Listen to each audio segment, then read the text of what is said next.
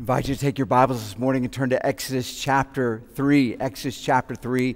We'll begin reading in verse 1 in just a moment. Exodus chapter 3 and verse 1. We've been looking in chapters 1 and 2 about how God is moving. And I don't know if you noticed, but from time to time I'll say, okay, look at this next scene or look at this setting. And the reason I'm doing that is very intentional, is because I want you to see what's, I guess, really obvious, and that is that we're reading a story. So the reason why I don't say point 1, point 2, point 3, not that there was anything wrong with that, but we're going through Hebrews, there were kind of points that the author's trying to make. Stories don't generally have points, they have scenes. That's the structure. It wouldn't matter if we did that necessarily, but we're trying to say that we're trying to represent not just what God says, but do it in a way that He did it, which is the scenes of the story. And so we learn something. There's something instructive about the structure in which God gave us these stories. About 60% of the Bible is given through story. Isn't that interesting? And so these stories have meaning, and so we'll read them like they're stories and then try to find the meaning inside of them. And so this story is interesting in that it has a very simple setting, and it really only has one scene. It's a conversation between Moses and between God. And so let's look at the setting for the story. It's found in verse 1, Exodus chapter 3 and verse 1. Now Moses was keeping the flock of his father-in-law Jethro, the priest of Midian. And he led his flock to the west side of the wilderness and came to Horeb, the mountain of God. Now, every setting answers some basic kind of fundamental questions, like the who, what, when, where, and why. So let's think about that for a minute. The who, well, obviously this is Moses.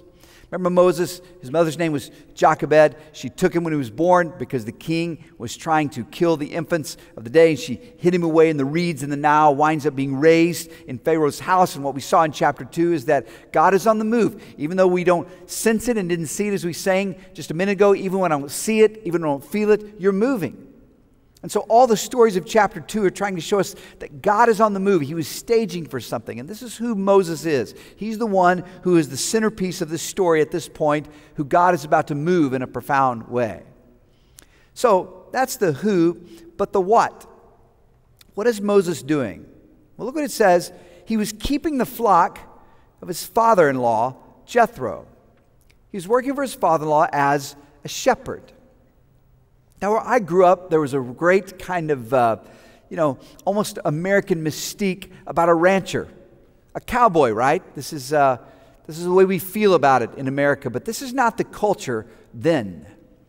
In Egyptian culture specifically, we know this from Joseph's story in Genesis chapter 24. He's afraid to bring his family into Egypt because they were revolting to them, because they were shepherds. They hated shepherds. They were despised. And so they're trying to paint a picture in this story of someone who was raised up in the king's palace, prominence and privilege and luxury, and now he's keeping sheep literally on the backside of the desert. The when is 40 years. So we know that from Acts chapter 7, although it's not time-stamped here in Exodus 3, it is in Stephen's speech in Acts chapter 7, that he left Pharaoh's house when he was 40, and he kept sheep in the wilderness for 40 years. So he's 80 years old. That's how old he is. And what about the where? Where is he? Well, it says he is in the west side of the wilderness, and he came to Horeb, the mountain of God. So this is what we would know as Mount Sinai. Perhaps Horeb was the region, perhaps Sinai was the specific location, but the point is, this is significant. This is where he's going to receive the Ten Commandments. This is going to be the principal place in which heaven meets earth. Mount Sinai is where God comes down and meets with Moses and is going to give him the Ten Commandments. So it's a very, very special ground, although he doesn't know it yet. So all this setting is showing us a picture of someone who has moved from prosperity to obscurity. And for all we know, Moses thinks that's it. It's his life. He has no idea about what's coming next. All he knows is what he'll never be again. He'll never be in Egypt again. He'll never have the luxury of Pharaoh's palace. He has absolutely unequivocally turned the back on the faith of his adoptive mother, if you will, and he's following the faith of his true mother, Jochebed. He is all in for God, if you will. He left Pharaoh's house. So that's the setting of the story. What we don't have in verse 1 is the really why. Why does God have him here? And that's answered in this scene. Look at it, it ends in verse 2. Here's what happens next. The angel of the Lord appeared to him in a flame of fire out of the midst of a bush. He looked, and behold, the bush was burning, yet it was not consumed. And Moses said, I will turn aside to see this great sight, why the bush is not burned. And when the Lord saw that he turned aside to see, God called out to him to the bush, Moses, Moses, and he said, Here I am. Now let's stop here in this first part of this scene.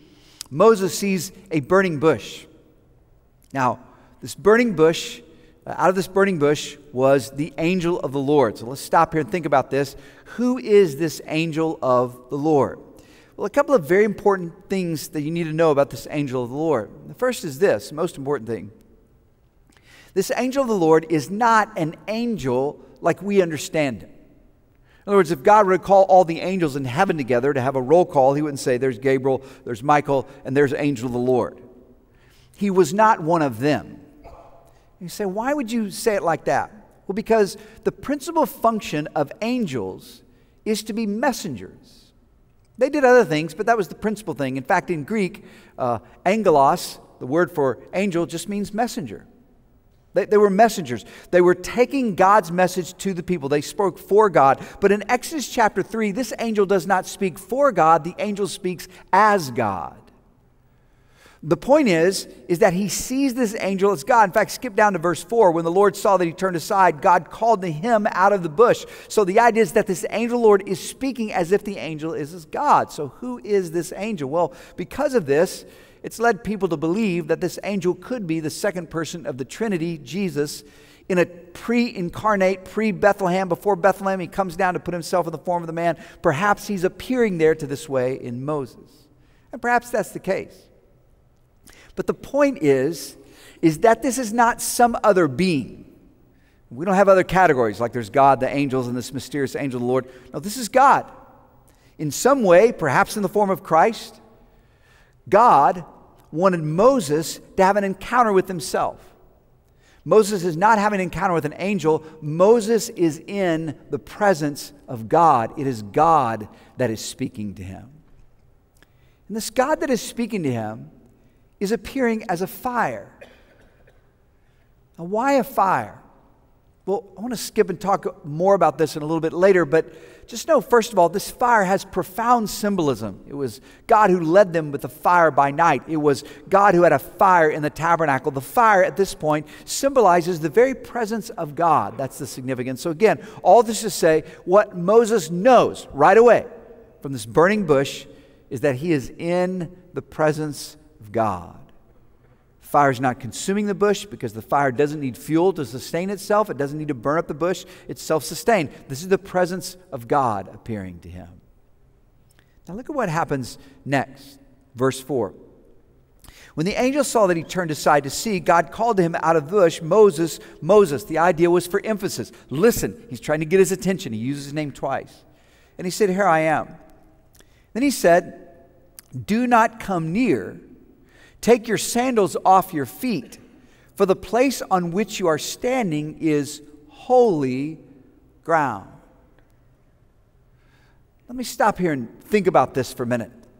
So he knows he's in the presence of God, and he calls Moses, Moses, I want you to listen. He says, Here I am. In other words, I'm ready. I'm your servant. And the first thing he tells him to do is to take off your sandals. Now, why is that? Why does he have to remove his shoes? Why is that significant? Well, the answer is because he was dirty. I don't think it's any more complicated than that. Every day for a living, he walked behind sheep. His feet had all kinds of mud and dirt and debris and feces and everything else on them. He was dirty. He was a shepherd.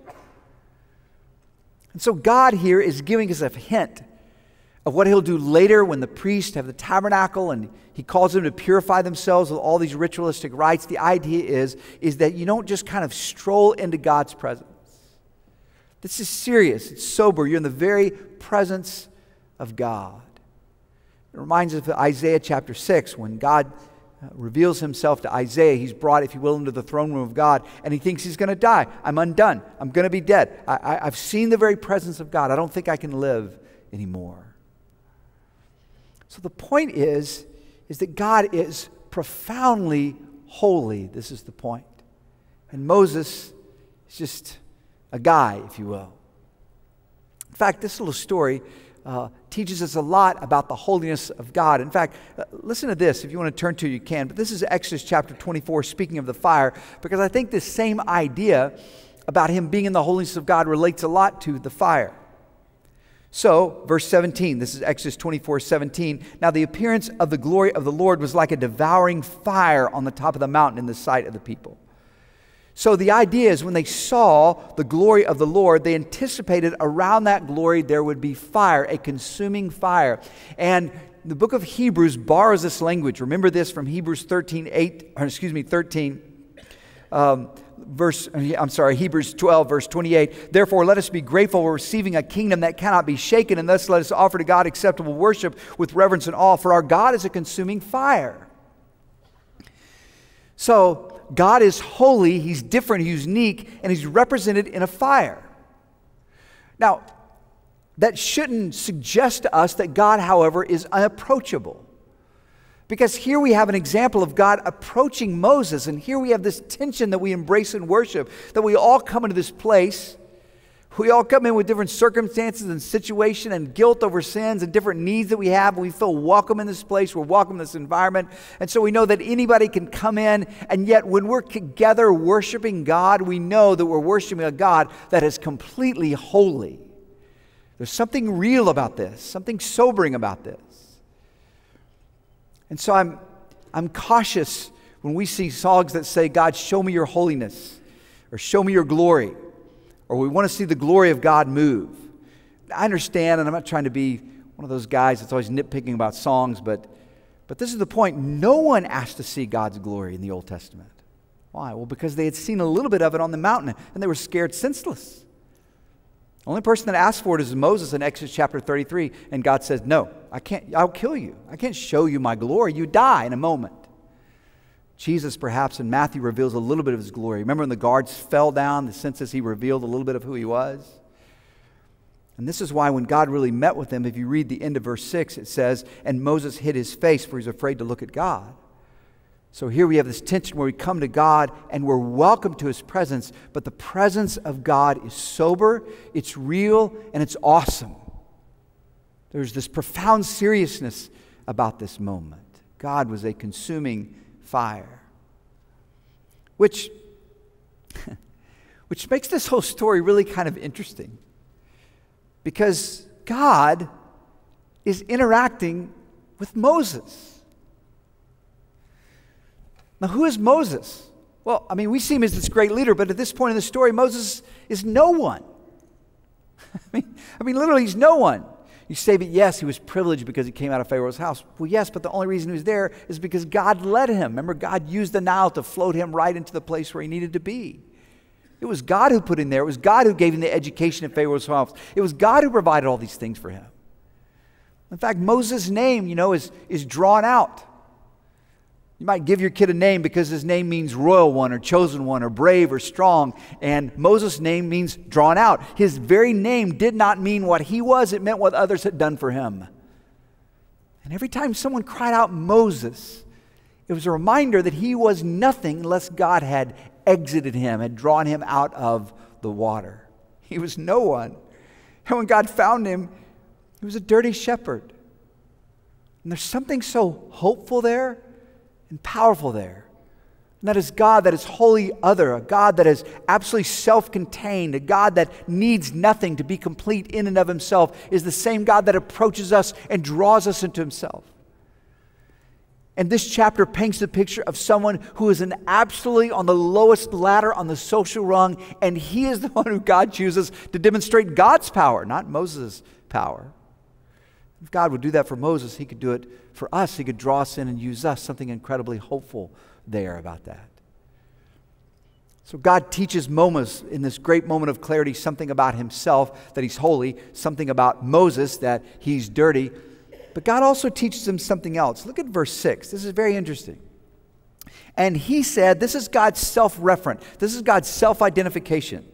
And he said, I am the God, watch this, of your father, the God of Abraham, the God of Isaac, and the God of Jacob. Now, God could have introduced himself to Moses in any number of ways. Why does he tie in his introduction with who he has in the past? This Abraham, Isaac, and Jacob, these patriarchs of the faith. What's the point of that? Well, there's actually something very practical here, and it's found in Mark chapter 12. And so we're going to come right back to Exodus chapter 3, but look at Mark chapter 12. We say, Pastor, okay, we're in Exodus 3. Why aren't we turning all the way over to the New Testament, to Mark chapter 12? And why is it that you just don't have the verses on there, so I wouldn't have to bring my Bible?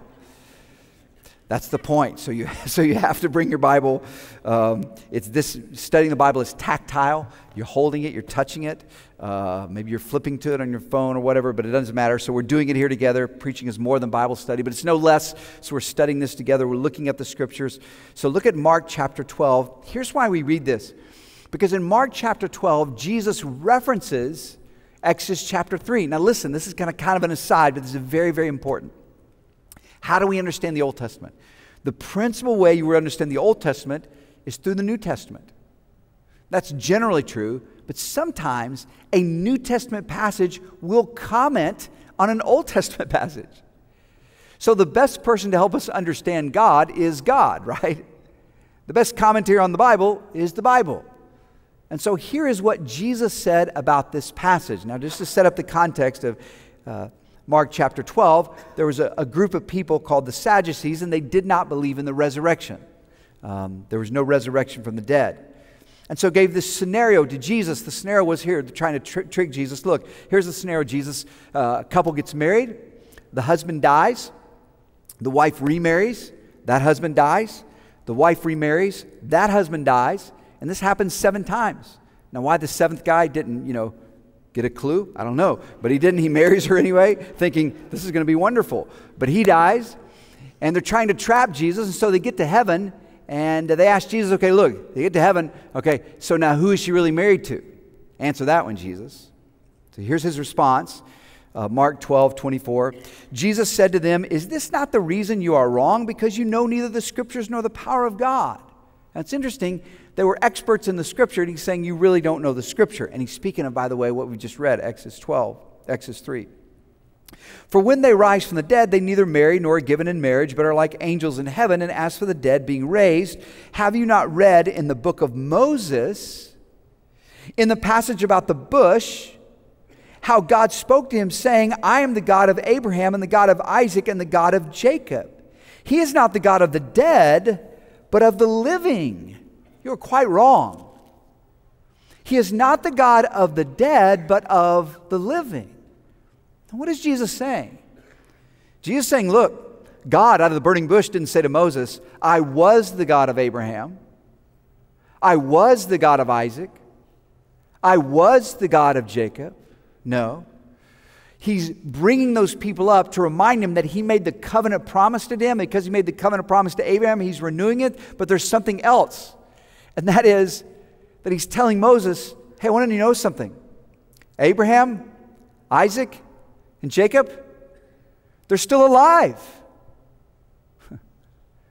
And the reason why we know that's what he wanted to communicate to him is because Jesus told us in Mark chapter 12, God's not the God of the dead, he's the God of the living. If they were dead, he would have used the past tense. He uses the present tense.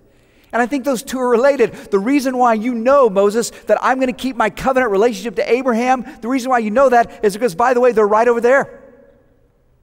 They're in heaven with me. And so I could just step away from the text and say something just really practical. As a pastor, one of the things I do is I go to a lot of funerals. Sometimes I'm presiding in the funerals. Sometimes I'm just attending in the funerals.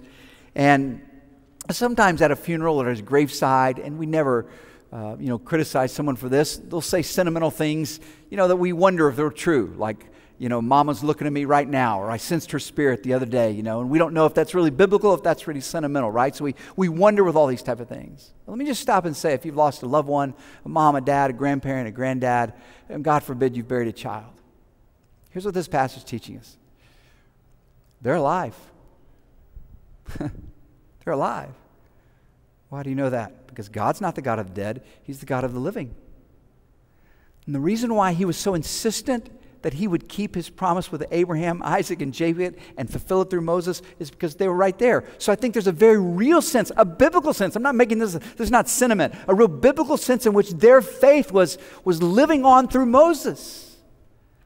In the same way that the faith of those that have gone on before you is living on through you. There's this connection there. They're alive. They're in the presence of God. What a remarkable, comforting, and thrilling thought. So, Moses has this incredible moment of clarity. He knows who God is. He's holy. And he's not only holy, but he's the holy covenant-keeping God with Abraham, Isaac, and Jacob that are still alive. And he learns a little bit about who he himself is, that he's dirty and doesn't deserve to be in the presence of God. But now, in the next verse, the whole tone of the passage shifts. Now, God becomes, if you will, programmatic. He lays out the plan. This is what I'm going to do. And so now it's no longer a dialogue, it's a monologue. God is explaining to him what's going to go on. Look at verse 7. Then the Lord said, I have surely seen the afflictions of my people who are in Egypt and have heard their cry because of their taskmasters. I know their suffering.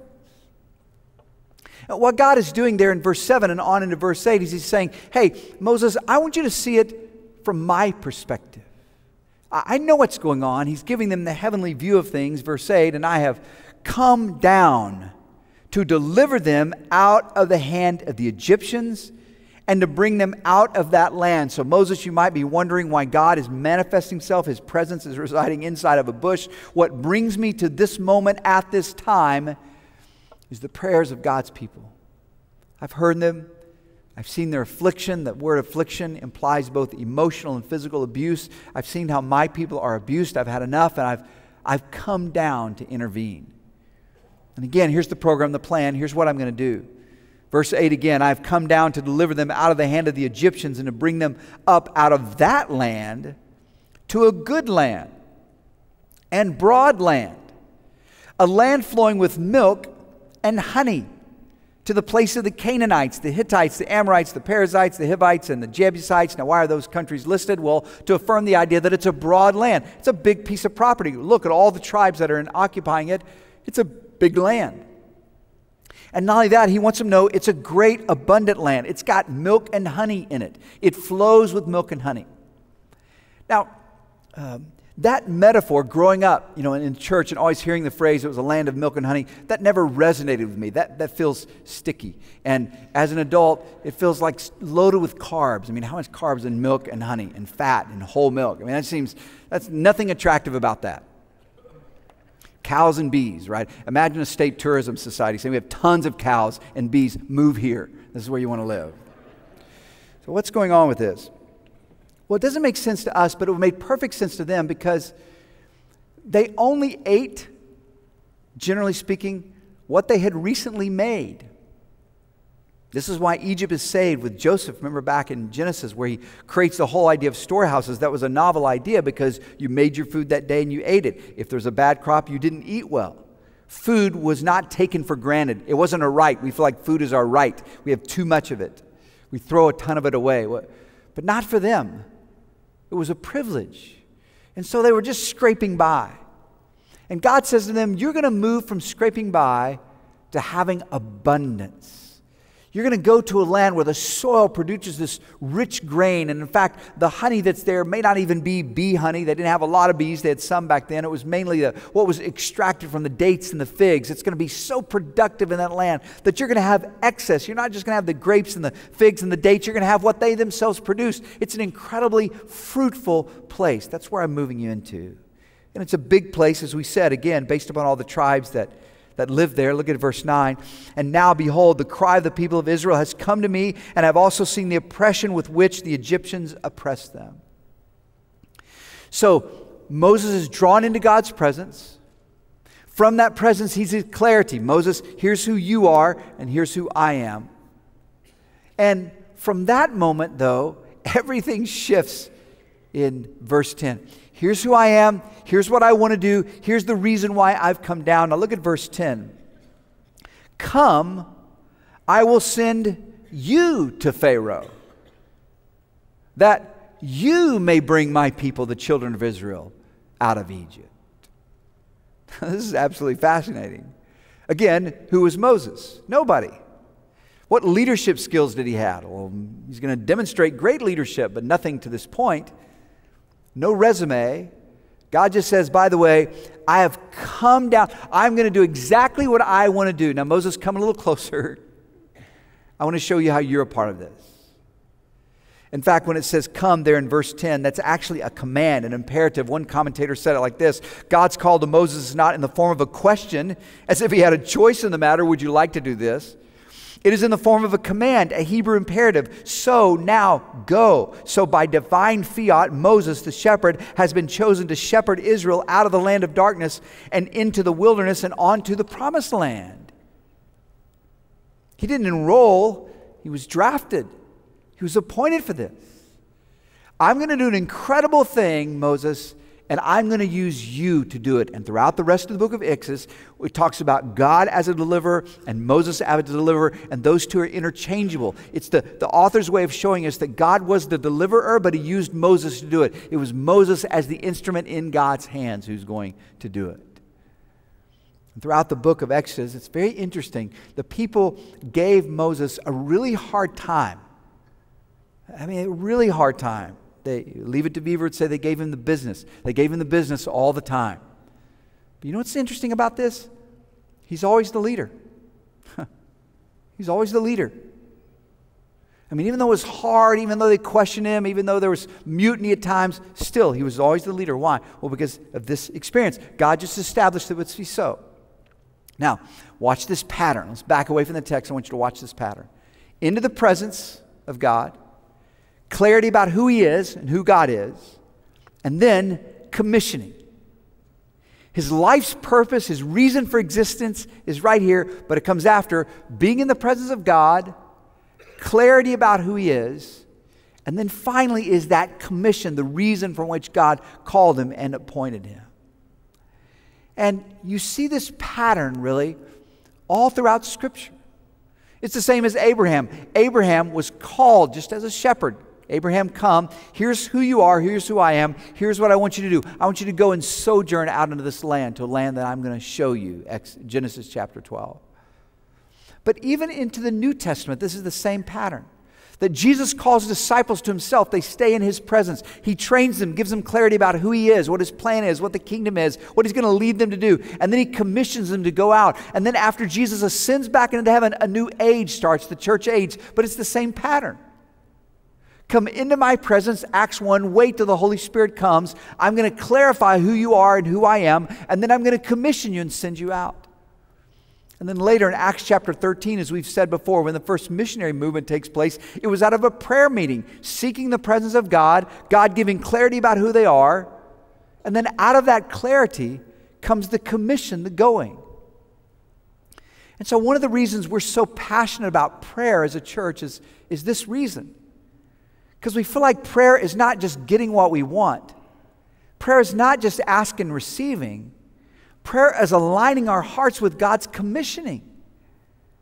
So as I said a minute ago, we're starting a Wednesday night training time, if you will. We're all going to gather in here at 6 o'clock. And I just want to challenge you to make this the rhythm of your week as a family, that you're going to come here, you're going to be fed. Kids are going to this amazing programming. Then you come here for be trained. But a big part of that will be prayer. We're going to spend about a half hour or so in the training and then more time in prayer, maybe 15 or 20 minutes in prayer. And you'll be led back to go with your groups. Why are we doing that? Because we don't have any clarity in the future about who God is, and much less any commission about where we're to go, unless we have God's presence. All of that flows out of God's presence. And I've just watched God do miraculous things in my life and our family's life, and specifically in the life of our church, without anybody saying, hey, look, here's an idea. It's just seeking the presence of God. And from his presence comes clarity about who we are, clarity about who God is, and from his presence comes commissioning. And so really anything that we've seen in terms of mission and programming and vision and direction, identity, all that comes just from seeking the Lord. That's where it comes from. We're trying to sense what direction God has for us, and we're trying to do that from the posture of being on our knees. Because we have nothing greater in this life but the presence of the Lord. And so I want to make a couple of applications to try to wrap all this up. But before I do, let me just confess to you that as we make applications on this passage, I do so kind of with a little bit of fear and trepidation. You say, why would you say that? Well, because this passage, first of all, the reason why I'm a little fearful to make applications is one of a kind, right? I'm not leaving here saying, hey, go have your burning bush moment.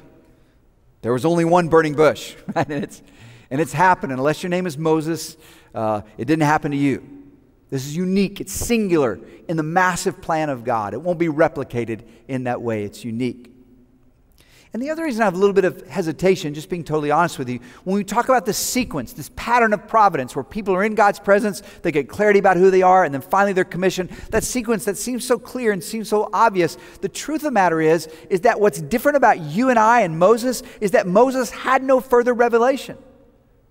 Right? Moses couldn't check what God was saying against his Bible. He was living the Bible, right? He had no Bible. And so we're in a very different situation. We live after the time of Christ, which is God's word to us, John 1. Everything God wants us to know about himself has been revealed in the person of Jesus Christ. What Jesus did not verbally say, John 14 through 16 tells us that he wants us to know about himself. He led people to write down. We have this closed canon of Bible. And so if you're thinking about obeying God, moving in what God has called you to do, you don't have to pray about obedience. You don't have to get the idea, God, I would go on a great missionary trip, but I'm waiting in this service for you to somehow speak to me. God's already spoken. It's laying in your lap right now. It's the Great Commission. And go make disciples. Do it overseas, do it in your neighborhood, do it in your home. If you're waiting for God to speak to you, he has already spoken. It's done. It's complete right here. Go do it. So we're not waiting to obey. We're not waiting to obey. So with those caveats in place, though, let me make two applications this morning. And the first one is simply this, that we are a people that are seeking God's presence. Remember this, that when we seek God's presence, we learn what it's like, not just to be a good Christian, we learn what it's like to be human. Because God created humans in his presence. Physiologically, psychologically, in every conceivable way, we were made. The reason why God made us is to enjoy him, enjoy his presence. So we're made to be in God's presence. And so as we seek the presence of God in our lives, we understand what it's like to be fully human, to be fully alive is what it means. So what does it mean to be a people of God's presence? Well, it's just simple. If I could be practical for a minute, we wake up in the morning and we decide not to think about other things. We decide to worship God. It could be through song. It could be calling out the names of God. It could be whispering a prayer. But we decide from that moment on, I'm going to worship God. And from that place of worship then, we go sometime during the day, preferably at mornings, to start the day off right, and we spend some time in God's Word. We're learning, but this is not just about information. This is about being in the presence of God. By prayer, we're talking to him. By God's word, he's talking to us. It's communication. It's communal. It's a relationship. We're together. We're communicating. All of that is taking place in a time that we've dedicated to seek God's presence. Sometimes when I seek God's presence, and maybe you've had this experience, it's so real, it's palpable. That you just sense God is there. But there are other times it's not. You say, well, why do you keep reading your Bible and praying if you don't sense God's presence? Because we live by faith.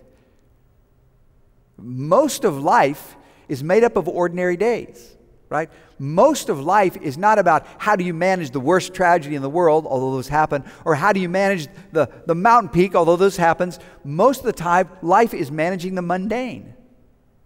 And it's into that monotony that we're seeking the presence of God, because in that presence, we're getting clarity about everything else. How does God want me to raise my family? How does God want me to spend my money? Now look, those things aren't as mysterious as we think. It's spelled out in God's Word. He's already communicated with us. So read it, enjoy his presence, and respond. I mean, don't we all want to have clarity about what he's created us to be and what direction we should go in life and what is the meaning of all this? I fear that sometimes we've traded just another form of worldliness, if you will, We just have a Christian version of it because we come here on Sundays, but we don't seek the presence of God any more than someone who doesn't come to church on Sundays. So what's the point of that? When we come together and worship, what happens as a result is that we now experience corporately what we've been experiencing every day in our lives. We've been meditating on the Word of God, thinking about the Word of God, listening to the Word of God, and praying and seeking God, worshiping God, and we come together. It's a collective vision of who we are individually, and that's why it makes worship exciting and dynamic. It's an expression of who we are. So seek God. Seek to know God, not just for His presence or His power or for His blessing or favor, but just seek Him, just to be with Him, just to enjoy Him and to be in His presence. So that would be the first application, is simply to seek God. But the second application is this, and that is as we're seeking the presence of God, as He's giving us clarity, understand what we see in the life of Moses is that clarity came with a cost. Clarity has a cost. You say, what do you mean by that? Well, back in Exodus chapter 2, remember what Moses did. He committed murder, and so he hid the body, and he fled. And we observed last week that oddly, God does not condemn him for that in the passage. Of course, murder is condemned in Scripture. It's not condoned, but the focus was on the fact that he left. He didn't try to go hide and become this minor aristocrat inside the land of Egypt, but he actually left. He got out of there. And what we're supposed to take away from that is given to us in Hebrews chapter 11. You can turn there if you like, but let me read it again because, again, this is God's commentary on God. This is what we're supposed to think about Exodus chapter 2. Here's God's commentary on that moment. By faith, this is Hebrews 11:23, Moses, when he was born, was hidden for 3 months by his parents because they saw that the child was beautiful. And they were not afraid of the king's edict. By faith, Moses, when he was grown up, refused to be called the son of Pharaoh's daughter, choosing rather to be mistreated with the people of God than to enjoy the fleeting pleasures of sin. He considered the reproach of Christ greater wealth than the treasures of Egypt, for he was looking to the reward. By faith, he left Egypt. So it's just a phenomenal thought that what is driving Moses is not that he knew that there was this grand plan awaiting for him. He didn't know that when he left Egypt. He just knew that whatever life was, it wasn't that. And he was getting away from that. He'd never be that. No matter if God blessed him or the sense of it is, although we know the sense of it is, he just thought that for the rest of his life, he was going to be a Bedouin shepherd on the backside of the desert. But that's okay because he had made a really costly decision. I'm not going to align myself with those people who are haters of God. I'm going to align myself with the faith of my mother, not the faith, in this case, of my adopted family, if you will. So I love this because Moses had profound clarity about who he was not. So every one of us as a believer will have people in our life, sometimes well-meaning, who will try to define you by your past. You are one of us. You're this, you're that. Sure, you're going to go to church, but the truth of the matter is, this is what people say about you. All that's just for show, for pretense, because we know back home, we know from your past who you really are. And they try to define you. And not only will other people try to define you, but yourself will try to define yourself in odd ways. Some good and some bad. Who are you? If you ask a man who you are, or many people, but especially men are prone to this, I am this. That blank is filled in by the occupation. I'm this. This is who I am. Or it's filled in by an accomplishment. I'm this type of person who has done this. But what this passage is calling us, this connection between Hebrews 11 and Exodus chapter 3, is to show us that our accomplishments in this life ultimately do not define us. Now, someone said it to me this way, and I think it's helpful, that your occupation is not your vocation, it's your avocation.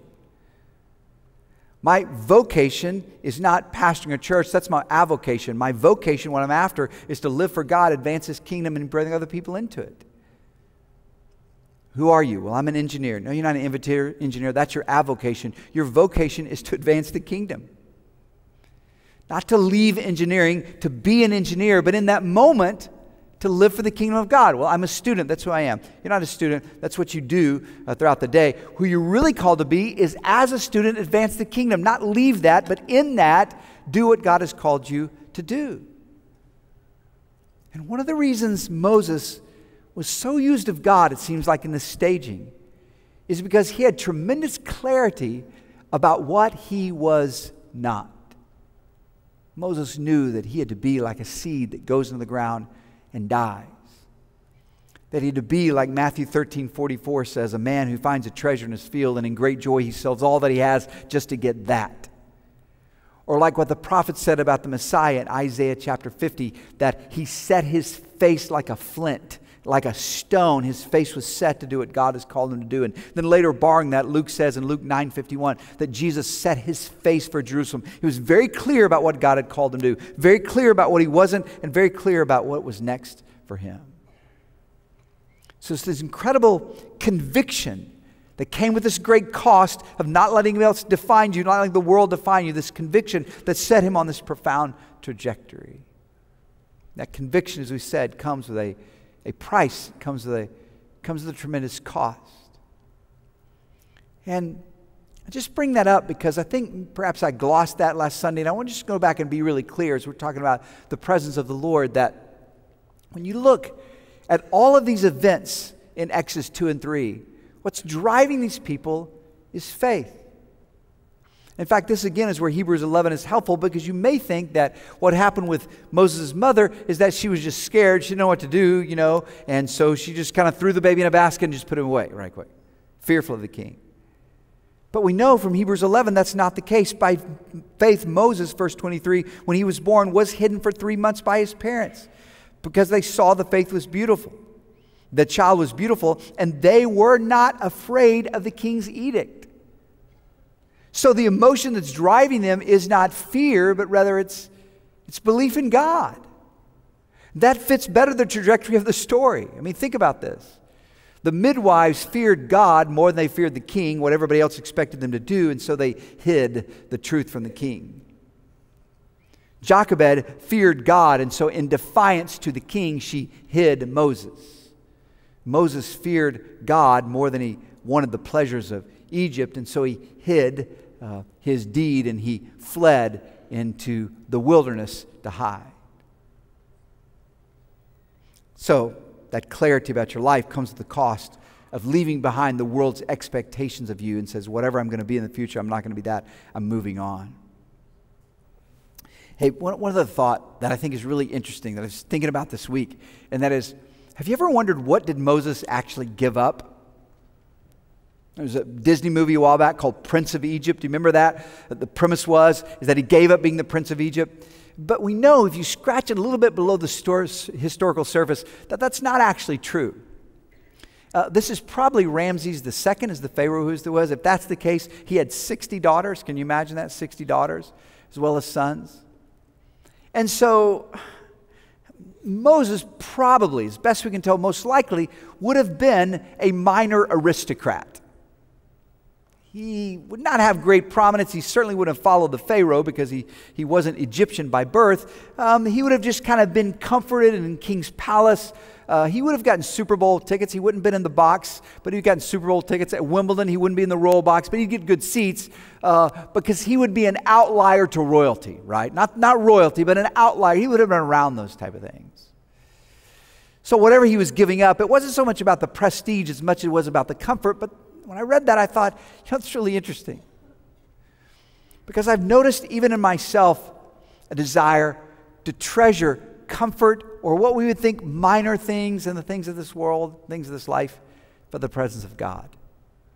Instead of saying, God, there is absolutely nothing in this life that is more valuable than you. I'll define myself by how you define me, and I'll welcome the fact that you are welcoming me and drawing me in to your presence. Father God, we are grateful for your love for us. God, we thank you that your holiness demands that we remove our shoes, that we come in pure. And Father God, your love demands that you would draw us in. And God, we praise you for that. In just a minute, we're going to sing, and when we sing, we'll have an invitation, is what we call it here, because God is inviting us to respond. But let me share something just really bluntly. Some of you have come to know Christ, you're believers in Christ, and this moment is not about finding Jesus for you. You found Jesus. This moment for you is about responding to Jesus. He's drawing you into His presence. And maybe you've looked at kind of what the world aspires you to be and what you aspire to be inside the world and thought, this is it. Of course, I'll attend to the things of God over here, but really this is it for me. And this is flipping that whole model. We're saying, God, your presence is everything. I have a vocation and an avocation in this world, but your presence is everything to me. I'm not going to define myself by the ways of the world anymore. If that's the case, respond to God. How is He responding to you? If you've never come to Christ, please understand that in this story there's some gospel there too, because all of us must come to God pure. No one is going to come to God who has sin and be accepted into heaven, which is a problem because all of us are sinners. All of us have the dirty feet of Moses. And so God, knowing that and knowing we don't have the ability to clean ourselves, provides Christ whose life cleans ours, whose goodness is credited toward ours, and by His suffering we have access to God. He provides that for us, but we must respond to Him in grace. And for some of you, this morning is about saying, I want to give my life to Christ. I want to be born again. I want to be saved. I want to turn from sin. I want to turn to Him, bow the knee to God, and call upon Him, and ask that His mercy would meet me there. And if so, just do that right now. If you don't want to pray, just pray, God, forgive me of my sin. You can even just pray right now in your heart, God, forgive me my sin. Come into my life. I want to live for you. Give your life to Him. Receive what Christ has done for you and enjoy the presence of God. For whatever reason you want to respond to Him, you just come. Our pastors are going to be here at the front. They're ready to receive you. If you want to make a decision to follow Christ, a decision to join the church, we'd love to have a conversation with you about that as well. Whatever it is, you just come. Father God, we ask in Jesus' name that your Holy Spirit would be with us, be on us, and Father, that we respond in abandonment and obedience right now. And we pray because of Jesus. Amen. Let's stand to our feet. If God's need to come, our pastors are here, you just step out for any reason you want to come, you come.